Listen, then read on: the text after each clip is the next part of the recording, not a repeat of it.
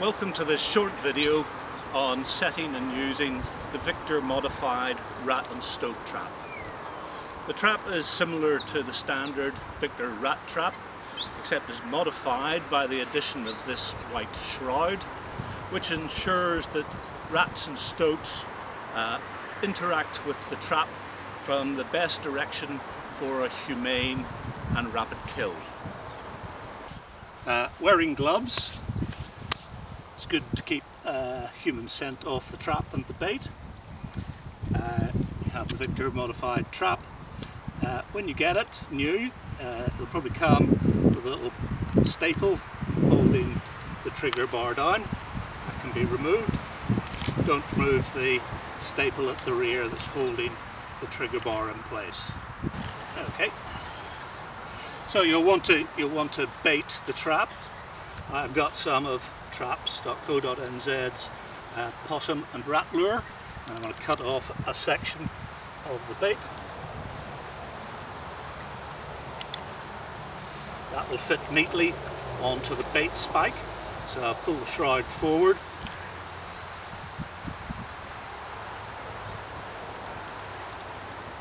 Put the bait on the spike firmly.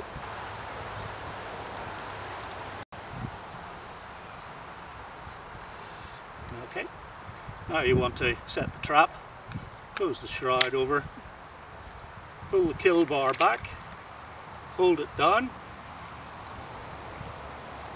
pull the kill bar over, trigger bar, lift the bait spike up so that it's just holding the trigger bar in place, close the shroud, and the trap is now set. So I want to put this in a trap tunnel. Okay, so this is the tunnel made up. If you want to know how to fold the tunnel, there is another video that will show you how to do that. So the tunnel has a place for the trap at the rear of the tunnel, and the entrance is at the front, you might call it. There is another baffle in here, and that entrance and baffle are there to prevent non-target animals accessing the trap and setting it off. We don't want non-target animals caught.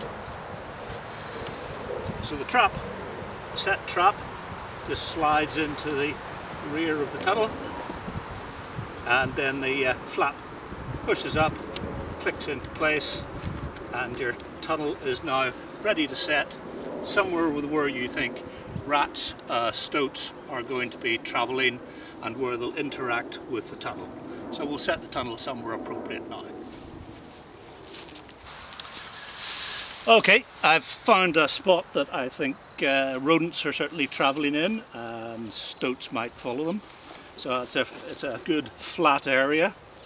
So the station's in the back here, and the entrance is at this end. I'm going to pin it in place to hold it steady. There is space for 4 pins, however 2 is often enough. So I'll pin that down in the corners. We want to stop non-target animals, maybe even possums in the area, coming and interfering with the tunnel and setting the trap off. So that's the tunnel firmly in place. Animals will come in, interact with the trap and get caught.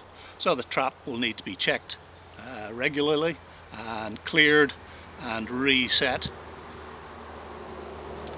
So good luck with your Victor modified in the Victor modified tunnel.